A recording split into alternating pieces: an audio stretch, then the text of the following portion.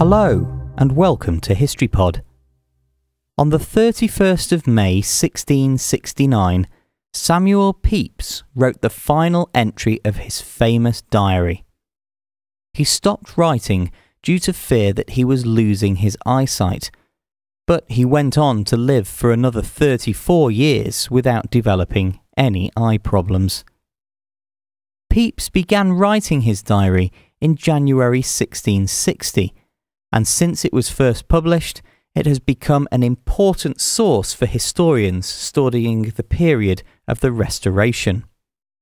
It is also invaluable for its detailed eyewitness accounts of key events in London's history, such as the Great Plague and the Great Fire of London. That Pepys recorded even the smallest and seemingly trivial pieces of information is what makes his diary so enormously useful to historians. His is the most complete and detailed record of daily life that we have access to, and Pepys's frankness, presumably because he never intended for the diary to be published, exposes elements of life that professional memoirs would normally try to ignore. That isn't to say that Pepys's diary is perfect.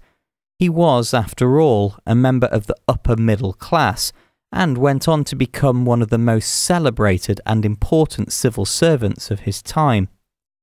But his detailed observations on life have seen him referred to by many as the greatest diarist of all time. By the time Pepys stopped writing his diary on the 31st of May 1669, he had written over 1 million words of shorthand that were bound into 6 volumes.